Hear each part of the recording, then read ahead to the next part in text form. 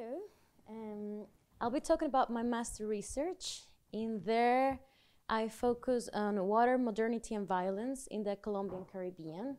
Just to start, I know it's kind of obvious, but Colombia is here, very near the equator, and in this area, where the place I'm gonna be speaking about is here, a little bit more north.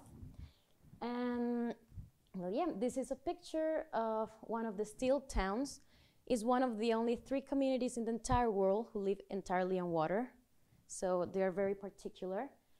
And well, in this presentation, I want to discuss these 4 issues. First of all, I see water as political. Therefore, I use the concept of waterscape. What does that mean, to see water as political? That we don't see it as just a natural element, but also decisions taken about it have influence in social changes and also are embedded with power.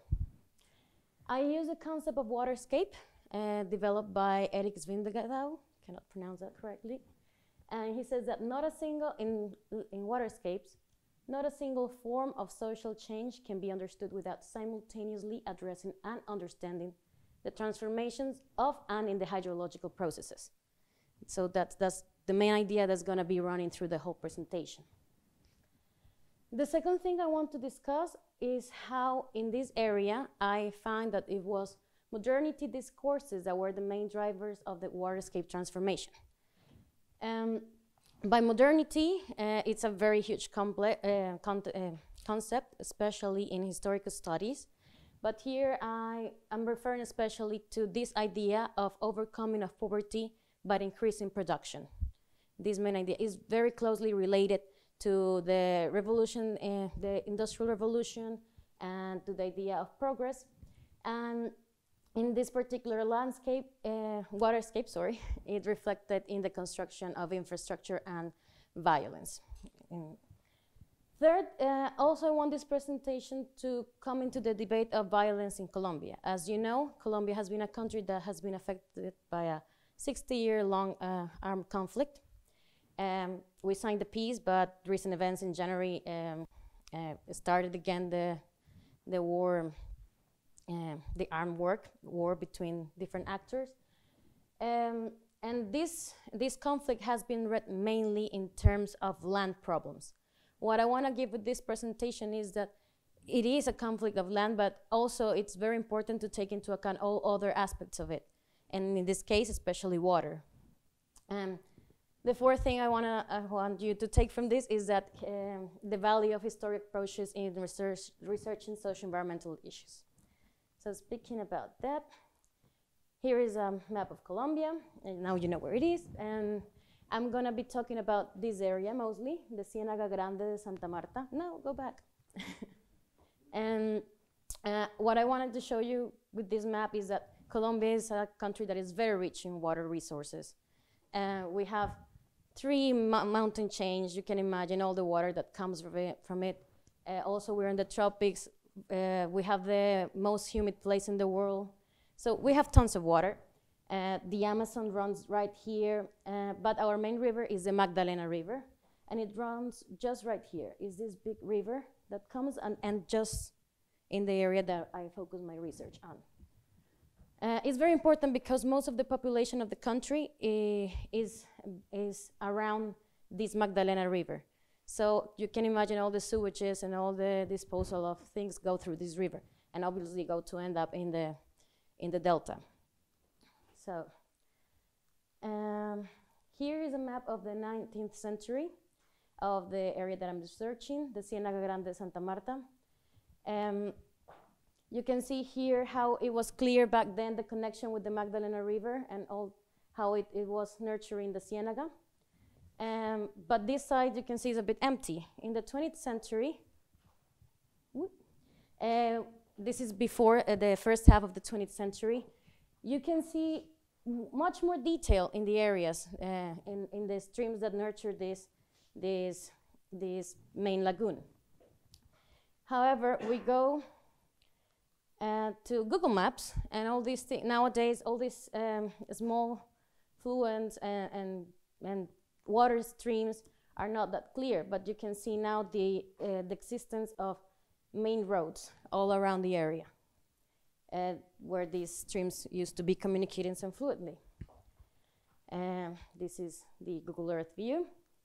And to describe what is the Ciénaga Grande Santa Marta, it's a waterscape, as I mentioned before, where the coastal lagoon of 450 square kilometers is the most noticeable mark of the waterscape, and where high temperatures and watery conditions determine the development of particular way of living.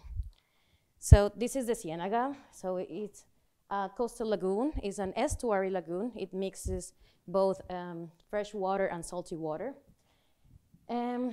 It's very strategically located. Is in the delta of this river. It has the biggest city of the Caribbean region on one side, Barranquilla.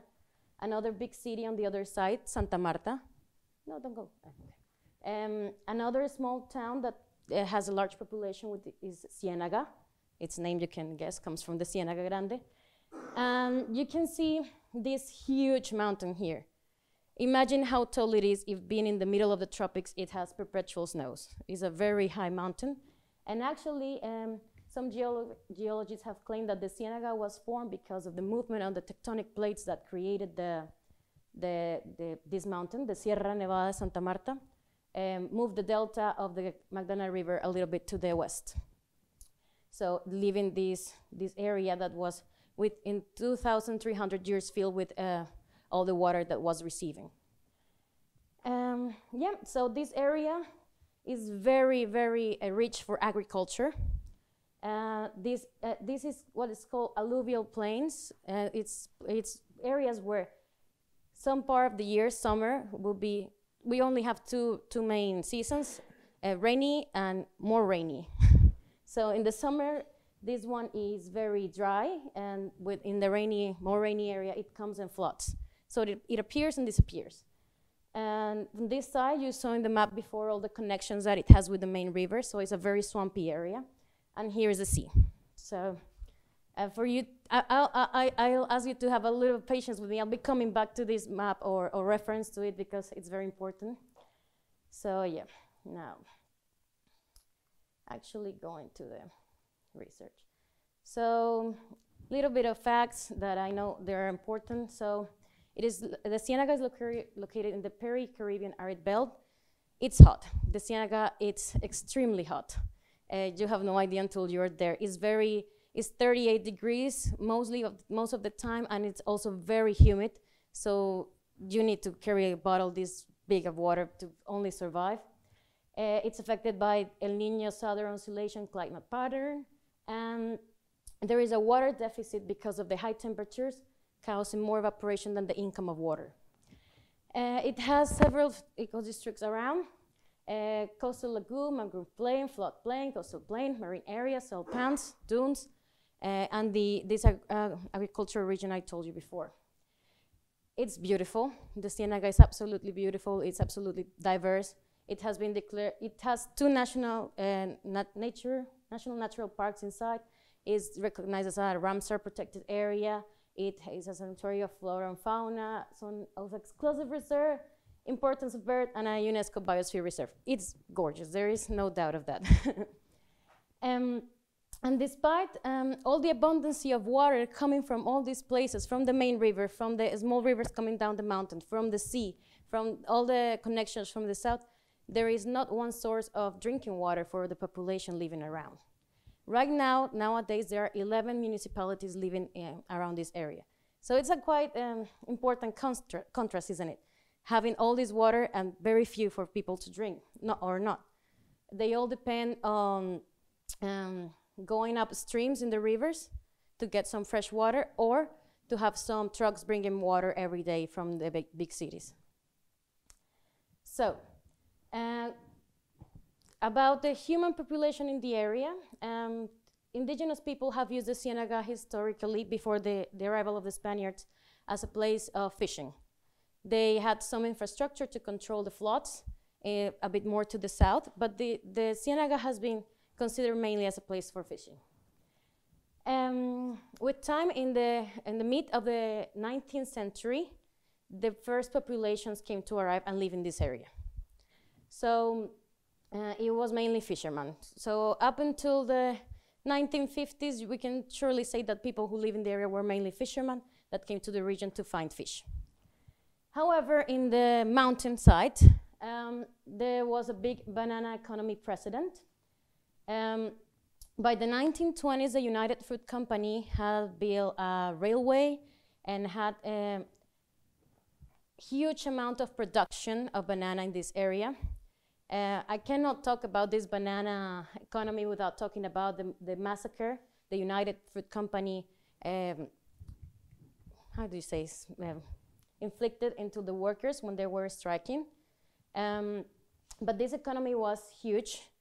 It came to an end in the 30s, mainly for the economic disaster in 1927. But yeah, it was really, really important in the area. It's important for my case study as a precedent because the United Fruit Company had enough economic capacity to build a huge amount of infrastructure to control water for banana plantation. That means that all the streams that were coming from the mountain to the Ciénaga were controlled. So 148,400 meters for irrigation were built by the company, which is a huge amount if you start thinking about it. And they built 16 canals in 6 river regions with an altogether volume of 30,000 liters per second that benefited the people who could afford to be involved in the banana industry. That was mostly the elites from the local elites, not the peasants nor the fishermen that were in the area.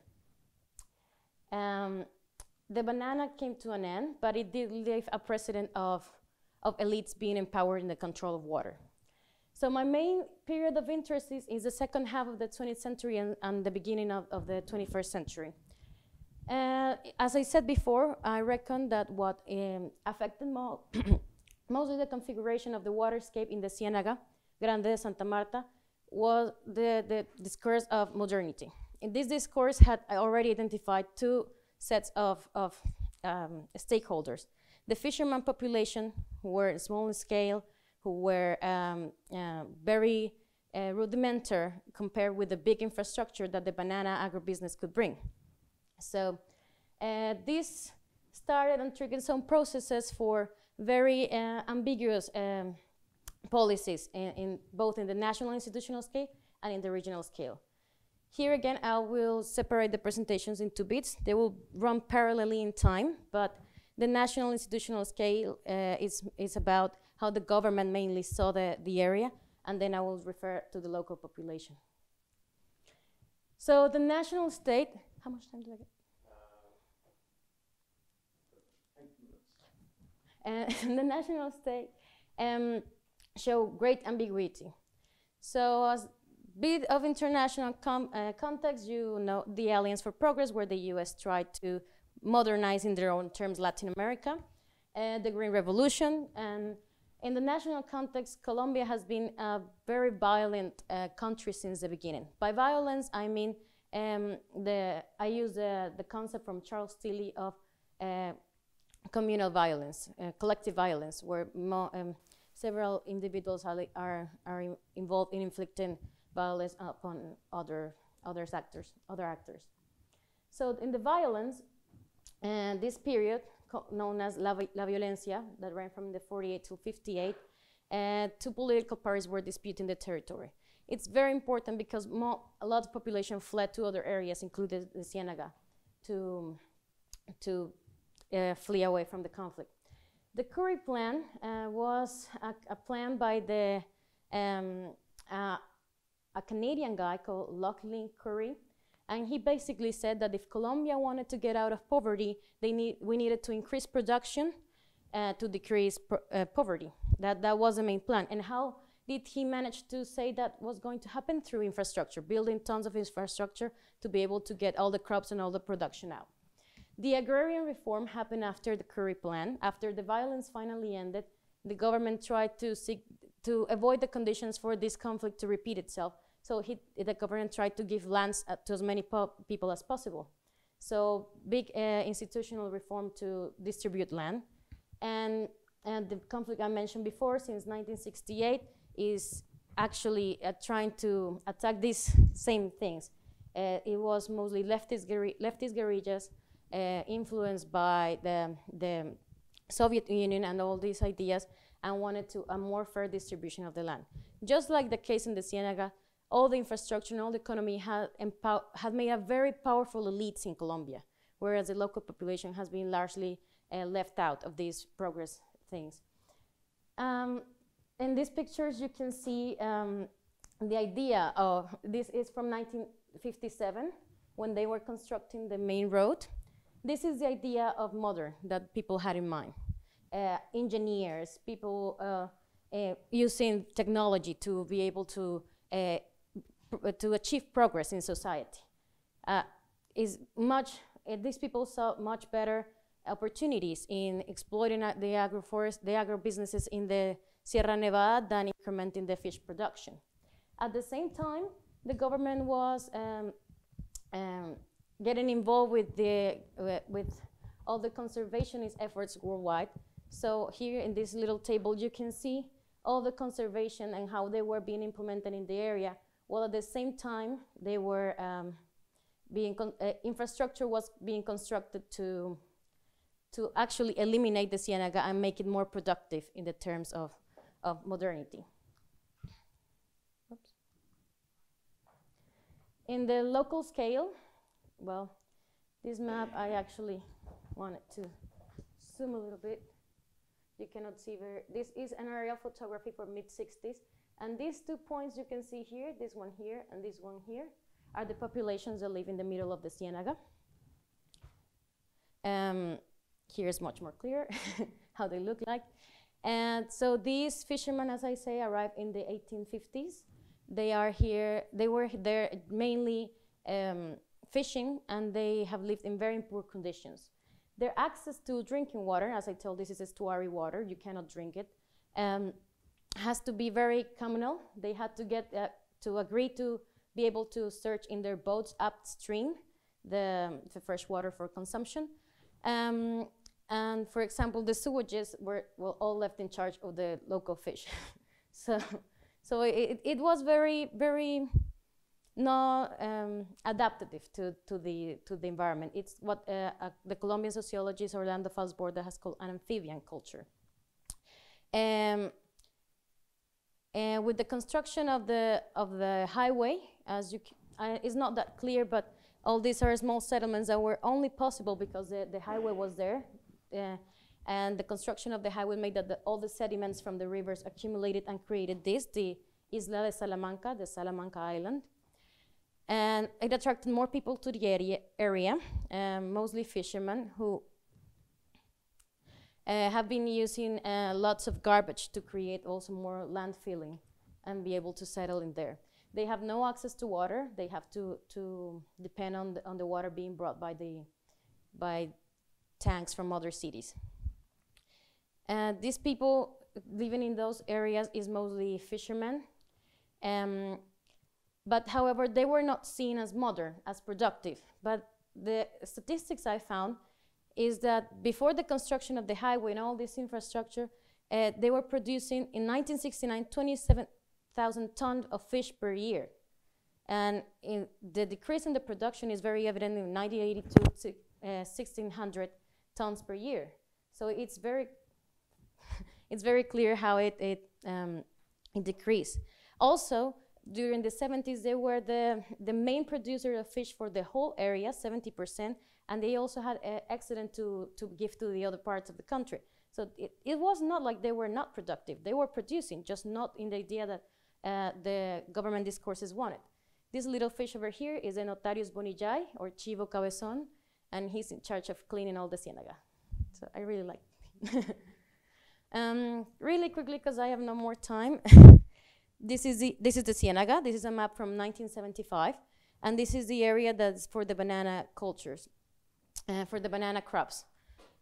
The bananas, is in the agrarian reform, land was tried to be distributed among small peasants. However, this plan of agrarian reform failed miserably, mostly because of water. They did distribute the land, but they did not distribute the irrigation systems. Therefore, the peasants were not able to access easily to water. What big owners and elite did was start planting palm oil tree. And as you know, they see it as a very adaptable for the area. It is not. It requires 400 to 600 liters each palm per day. And what they do is that they flood the entire area, leaving tons of pesticides and all other kinds of agrochemists that go into the Ciénaga. And at last, in this area was related with something called the Bonanza Marimbera, and was a decade between the 70s and the 80s, where Colombia did discover something that has been very damaging for the rest of our history, and is that trafficking of drugs has very profitable. So Santa Marta Golden was known the species, the kind of marijuana that was grown in that area. Apparently, it was really good. So it had a very, very large sales in the U.S. And this economy only strengthened even more the local elites. Yeah, the water, this is just to say the water decreased from the income of river water. In the 90s, really quickly, and I'll finish, what happened is that all these issues of inequalities and unequal distribution resulted in what has been known as the nutcracker.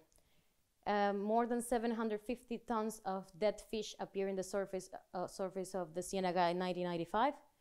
The fishermen tried to go upstream to eliminate all the infrastructure for water. The very powerful elites had already got involved in the overall conflict in the rest of the country, and some armed actors were in the area. Sadly, this area has proven fundamental for the drug trafficking and also to guarantee the land ownership from the big elites. It resulted in 5 massacres, hundreds of homicides, and tons of an entire population being displaced, especially between 1999 and 2000. I find this is what the National Center for Historic Memory commissioned this painting from one of the inhabitants of the steel towns who lived there, who was there in the day of the massacre in 2000. And I think it's very saying that the painter decided to show that the death of the massacres of the people came along with the death of the fish, even though these processes were not co-occurring. One was in 95 and one is in the 2000. So it's a very beautiful metaphor to say that how the water people is really there being involved with the ecosystem and the changes that it produces. This is just some the numbers, which are really painful and terrible to look at. And yeah, my conclusion is, as I said in the beginning, the modernity tried to pursue this image of progress, build tons of infrastructure, tried to overcome poverty, and in the end, it did not only not achieve it, but also made more land concentration in the power in the hands of the elites, and it resulted in a very violent process in the area.